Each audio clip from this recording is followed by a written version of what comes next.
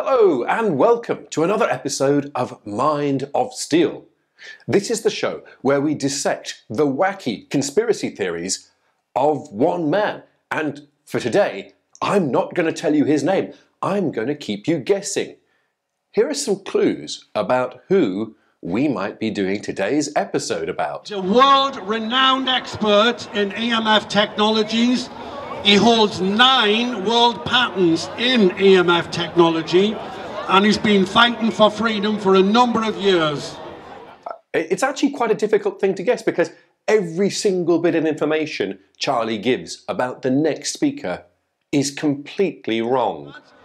Can I please ask you to give a huge welcome to Mark Steele? Thanks, Charlie. It was Mark Steele all along. Did you guess that? What you're looking at is the beginning of an event called The Lion Sleeps No More. It was a public speaking event hosted by Charlie Linton featuring Mark Steele, and it took place on the streets of Newcastle, which is very close to where Mark Steele lives in the town of Gateshead.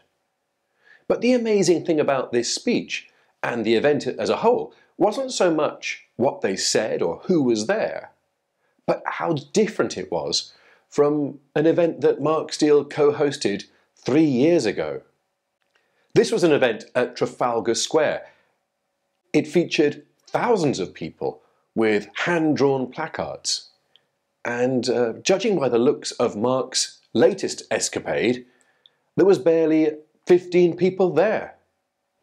Well, what it's like on Northumberland Street today, we've checked the radiation levels are pretty catastrophic. Illegal spying technology.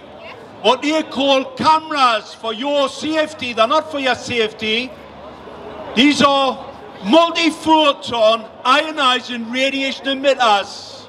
It's really tragic how far Mark has fallen.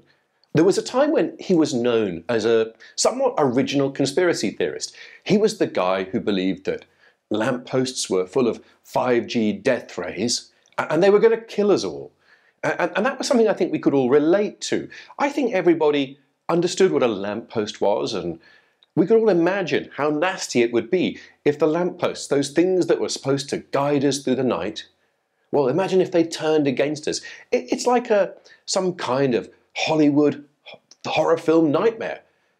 But what's all this business with multi-photon ionizing radiation emitters? Nobody can relate to this stuff. It's not a good horror plot. You see that lovely black box down there? Hanging on the end of that pool with all those lovely cameras spying on you. That's to track anybody who took the biotech weapon. It wasn't a vaccine. I think the reason why Mark Steele's conspiracy theories have become so unrelatable is that they've grown in complexity. There's a 5G vaccine that contains an invisible microchip that works in tandem with the ULEZ cameras, which are actually multi-photon. And see, nobody has the mental bandwidth to remember all that stuff. Least of all the conspiracy truthers who can barely compose one thought with another. It's just too complicated. This would not even work as an M. Night Shyamalan movie. It makes no sense at all. Mark, you need to cut this down. You need to simplify. Get back to basics. Come up with some good conspiracies. The technology that rolling out, deploying on top of you, is for one reason only: to imprison you in a 15-minute prison so they can carry out the extermination. Mark is talking about the idea of a 15-minute city. That's a proposal, it's a scheme to make cities more livable by bringing the things we need within 15 minutes walking distance of where we live. And the idea is if everything is nearby, we won't have to drive so much. But it's a comic misunderstanding. Mark thinks that the 15-minute city means that people will be prevented from moving more than 15 minutes from their home. It's a really bizarre way of twisting what seems like a sensible idea that will help a lot of people. low emission zone. They're coming for your cars. They're coming for your transport. They're coming for your food. 2030, go and look into it. Go and look into it. No holidays. This is classic attention-seeking behaviour. Mark is threatening the people of Newcastle with all the things that he says they can't have. They won't have a car. They won't have food. And they won't have a freedom. And most importantly, they won't be able to take that Hove Seasons holiday to Marbella because it's all going to be banned by Gateshead Council or somebody. He's never entirely clear. He thinks the ULEZ and the 15-minute cities are weird kind of death sentences. For everyone else who's actually bothered to read what they are, it just means moving the things you need closer to where you live. Mark is an angry man, not sure what he's actually angry about. And your local authorities being weaponised against you to increase your tax, to shut down your transport, to put you in an electric car that will sterilise your children. In Mark Steele's conspiracy universe, there seems to be rather a lot of things that are going to kill us. Is it the lampposts with 415 nanometer blue light? Perhaps the 5G phone network? Vaccines, maybe? Or perhaps the COVID virus, which may or may not exist depending on what day you ask Mark. It could also be Klaus Schwab and the World Economic Forum, Boris Johnson, despite the fact that he's no longer Prime Minister. Perhaps he's also an agent of death as well. There are so many ways that we are all going to die. But the strange thing is that day follows night and night follows day, and we wake up in the morning and the world is much the same as it was the day before. None of the things that Mark Steele has ever claimed are going to happen have ever happened. When will Mark Steele actually notice this? He's too busy shouting to notice that none of the things he ever says ever come true. The 2030 World Economic Forum plan, it's a globalist plan to depopulate. The whole point of immigration, all this mass migration, is to cover up because of the indigenous population. The numbers are collapsing. This is just a weird, racist rant that could have come from the 1980s. Mark is like one of those bands from years ago that have stopped doing anything creative and just play their greatest hits. Welcome to Britain's Conspiracy Theory Chart Countdown. It's the biggest chart for the wackiest conspiracy theories going through the mind of Britain's most ludicrous conspiracy theorist, Mark Steele. At 10, electric cars gonna fry your balls. 5G lampposts down to number 9. It's a kill grid at number 8. At number 7, we have deadly biotech weapons.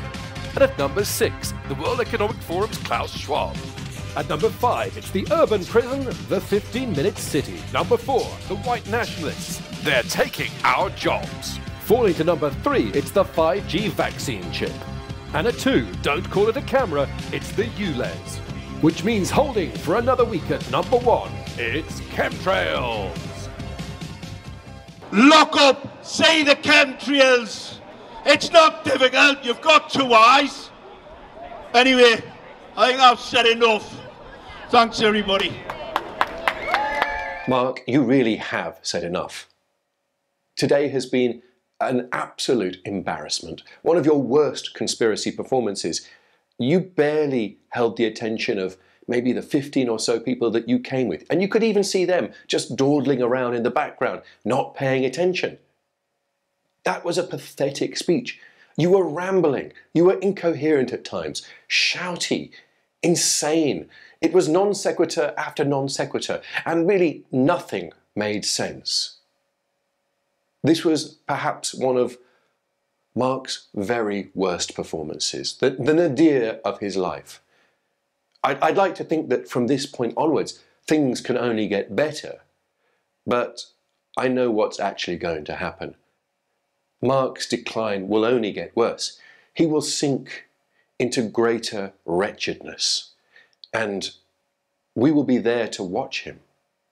I don't know if that's a good thing anymore. But go on, Mark. Give it one more chance. Let's hope that your trip to Newcastle wasn't wasted.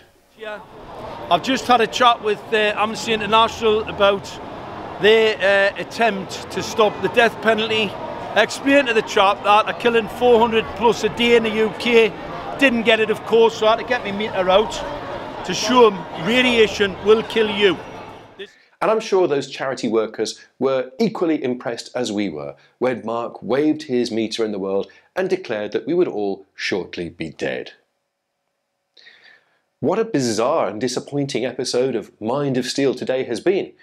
We thought we were going to see an exciting speech from an inventor, and what we saw was an incoherent ramble by a man seemingly crazed on his own decline.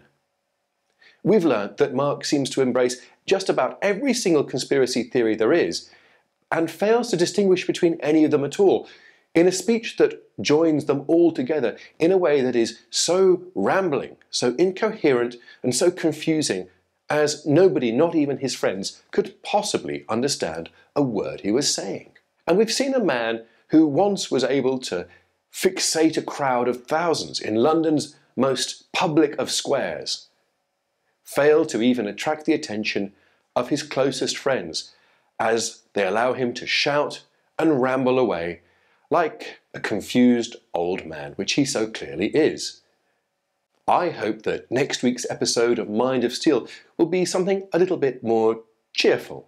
Perhaps Sabrina again. She was wonderful, wasn't she? She says so many interesting things. Mark, you could learn from her. Or what about Andy Osborne? He's an absolutely hilarious character. Mark, you just need to have some of Andy's panache, some of his charisma. I hope Mark will improve his act, because this is going to be a very short and, dare I say, dismal series. And who would tune into another episode of Mind of Steel like this?